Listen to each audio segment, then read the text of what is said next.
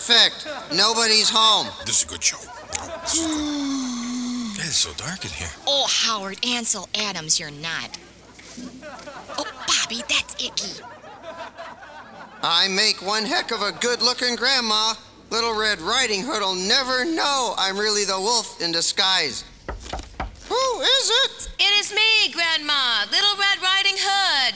Come in. Come in, my dear. I've been waiting for you. That's Kelly! Bobby, hush. Ooh, it sure is dark in here, Grandma. Come a little closer, my dear. Kelly, that's not Grandma! It's the wolf! Shh, Bobby. Eek! My, what big teeth you have. The better to eat you with. That's the wolf, stupid! You leave my sister alone!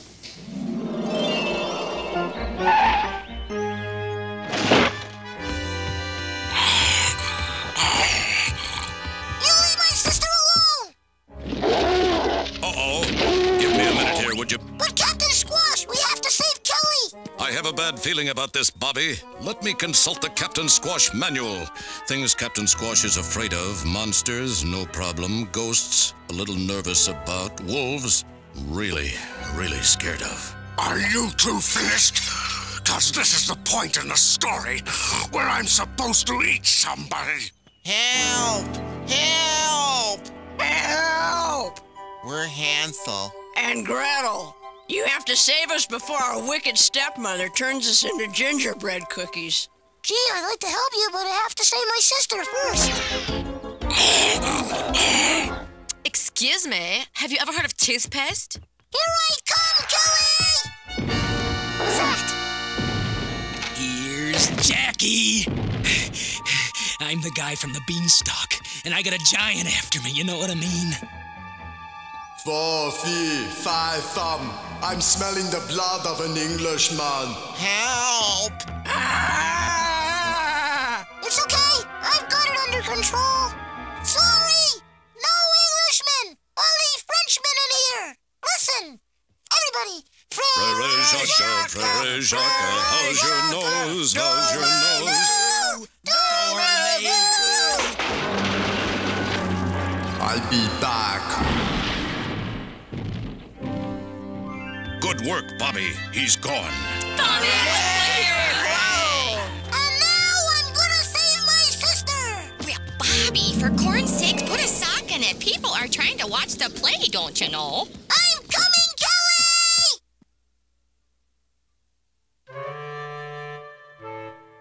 Howard, I think we ought to go. But it's the best part. Oh. Mister! Help my sister! You saw! It's the wolf! This is like so embarrassing. All right, Bobby. Do you remember what I told you? This is just a jolly play? That's right, honey. And you remember what else? The wolf's not really a wolf. Right. He's an actor playing a wolf. Right. So you ready to meet him now? No. Come on, don't be scared, Bobo. This is just Freddie, a boy in Kelly's class. Freddie, take off your head and show Bobo who you really are. See? What did I tell you? The fact that a wolf can take his head off is supposed to make me feel better?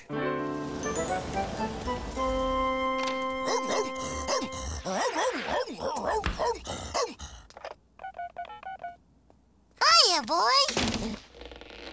Just checking. Who's down there? It's just us, Aunt Ruth. Oh, that poor thing. Sick in bed with the sniffles, don't you know? Hey, why don't one of you kids go up and see if she needs anything? Well, you heard Mom. You heard Mom, dweeb. You go. Why don't you go? Or Kelly? Well, oh, like you're her favorite nephew, right? Well, yeah. I guess I am. I think this is what Dad calls hoisting yourself on your own petard. Well, whatever that is. Uh-oh. And Ruth? Are you here? Over here, Bobby.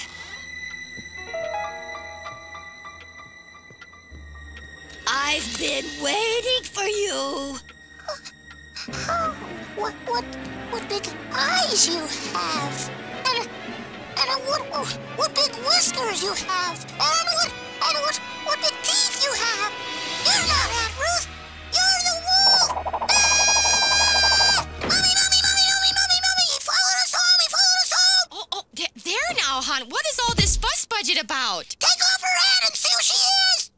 off whose head, Bobby? Aunt Ruth! I mean the wolf! I mean Aunt Ruth, the wolf! No, Aunt no, no, Ruth, the Bobby. wolf. Wolves are make-believe. Aunt Ruth is real.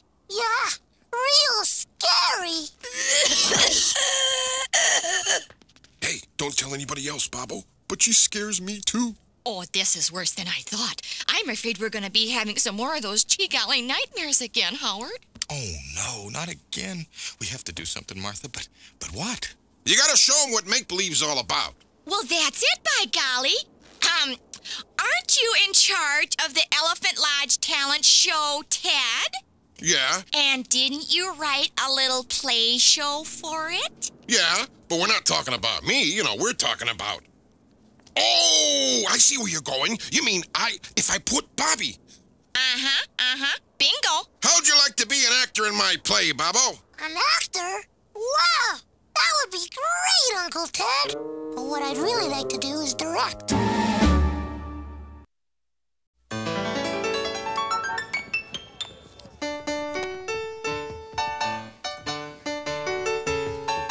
Okay, that's a keeper. Thank you, ladies. Next. How about me, Uncle Ted? I can sing now. No, Bobo. I told you, you're in the play. You're in. You got the role. These people are trying out for the variety show. Next.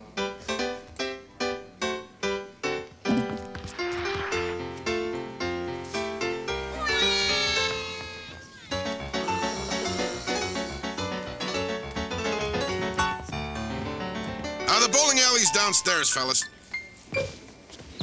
Well, that's it for the Variety X. So what do you say, Bobby? You want to rehearse the play? Oh, boy! Ted, I don't know about this part you gave me. Howard, now remember, we're doing this for Bobby. Hope we're not doing this for very long. I'm losing valuable skateboard time. People! Focus, come on, let's be professional here. Kelly, take your first line from right over there. Yeah, okay. Go on, Kelly. Say your first line. Look, I don't get it, okay? What's my motivation for saying, who is that knocking at the door? Right you are. Let's see. Bobo, go over there and knock on the door. Well, I don't see a door. All right, then pretend. Knock, knock, knock. Psst, Kelly, what was your motivation? Or something. Excuse me, I know, Bobby.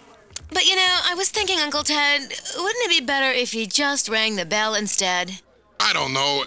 Maybe, Oh, no, Bobby couldn't reach the bell. Well, he could if he jumped. You're onto something. Where's the bell? I don't see a bell. Okay. I think we've rehearsed enough for the first day. I think he had a good good idea. work, everybody. If he jumped, if you would have just let him Oh, jump, it no, would have worked. he's just not. I don't want him to. Better not. Bobby!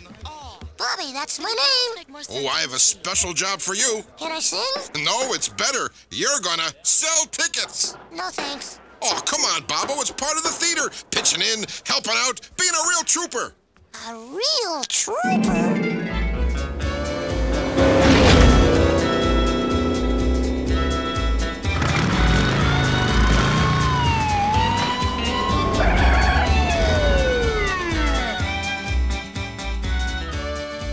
Okay there, buddy. Where's the fire? You were going so fast you broke the sound barrier. Yeah, that kind of thing can't go unpunished. I'm gonna have to give you 2 tickets to my family's play. And if you do it again, you're gonna have to marry my sister. Way to go, Bobo! I knew I could count on you.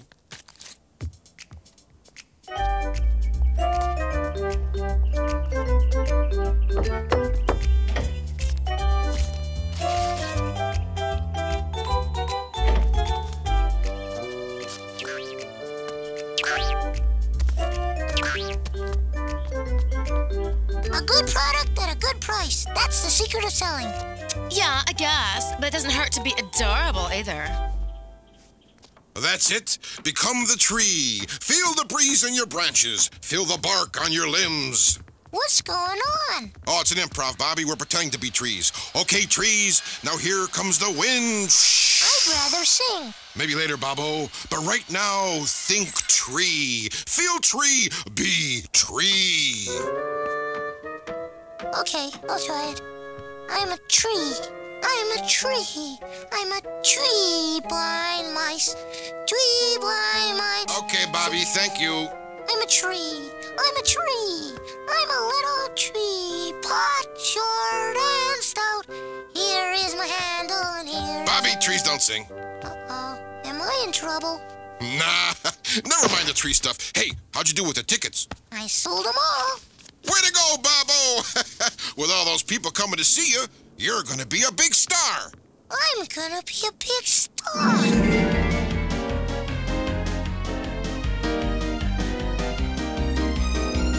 All right, now please give it up for Bobby. Thank you. I'm glad you stopped by, Bobby. So tell me, what have you been up to lately? Well, been doing a Saturday morning cartoon show based on my life. And I just made a movie with that fabulous actor, Howie Mandel. Great. Did you bring us a clip? I did, but wouldn't you rather hear me sing first? No thanks. Okay, here's a clip of Bobby and Who Killed Fievel. No, Arsenio, it's called Who Left Fievel in the Dust. Kick it, Sandy. I play ball. No! Jump, Bo! Jump!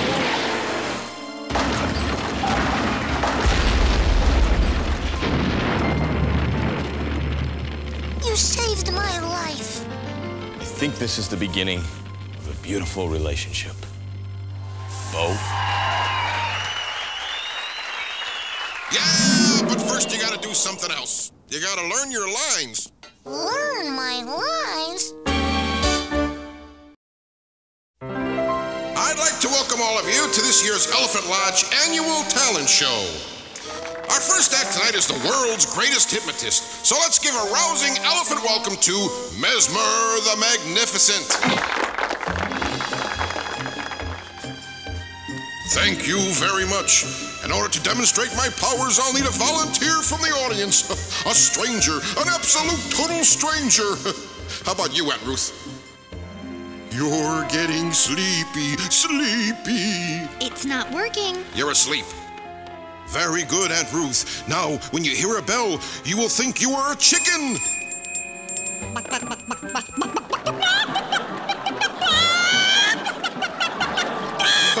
Better bring her back before she lays an egg. When I snap my fingers, you'll wake up happy and refreshed and have no memory of anything that has happened here. Well, I told you it wouldn't work. And there, that's got it. Oh, Howard, you look just like your mother, don't you know? That's it. That's it. I'm not wearing this silly costume. Oh, don't be a sore sport, Howard. Remember, we're doing this for Bobby. Where is Bobby? Now Bobby's here. Just us villains. Oh, Howard, look how cute he is. Let's take pictures. I'll take them, but I won't be in them. Derek, come on out here. No way, no how, not ever. Well, if I can do it, young man, you can do it. Now get out here. Oh, Derek, don't you look nice now? Hello, coming through. Scenery. Heads up, guys. Watch your back. Fire eater at 10 o'clock. Roger. No, Roger had to stay home. Having a good time, Bobo? You bet. When's it my turn? Right after intermission. And when's intermission? Well, right now. God, Zooks! Can I have a soda, please? Here, have some lentil soup instead. It's more nourishing. Hey, everybody, take your seats. The second act is about to start.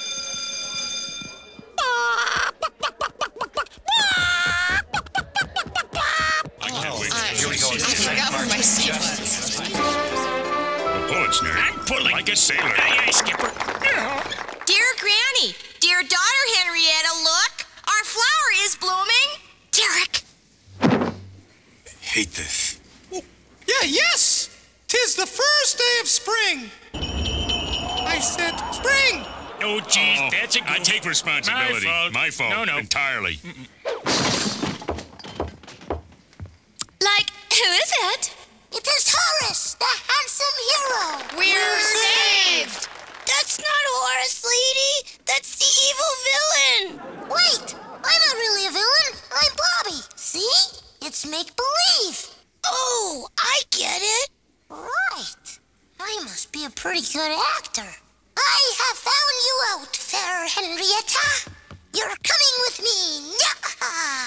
Oh, gee golly, Howard, isn't he cute? I'm not cute, I'm scary. All right. This'll clean you up nice. Why do moms do that? You're mine now. Yeah, like in your dreams.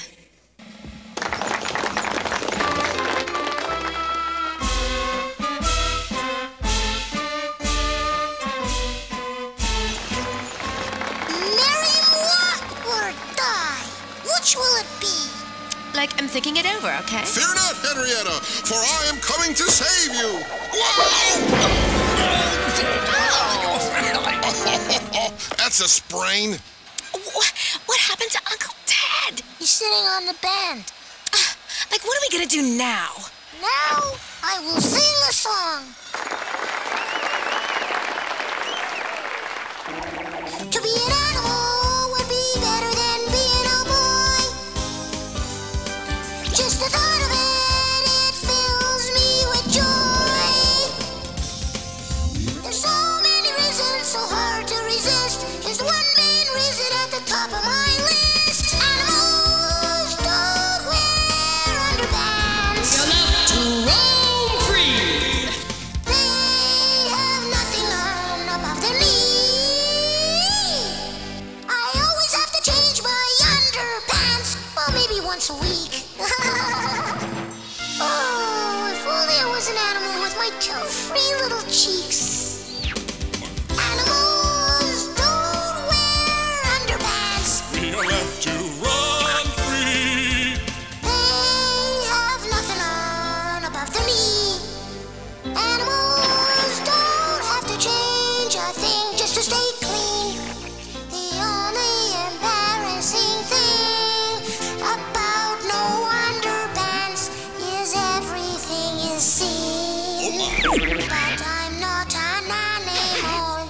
You can tell that with ease. I guess I'll spend the rest of my life in PVDs.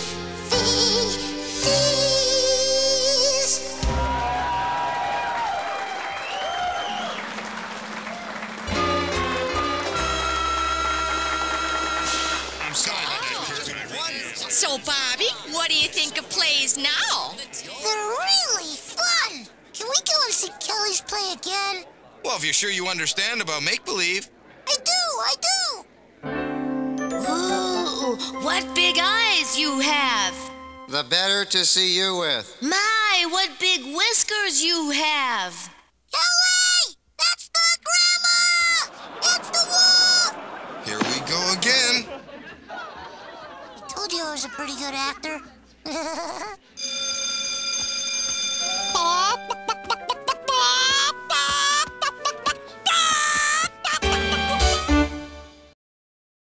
I thought my acting in today's show was great.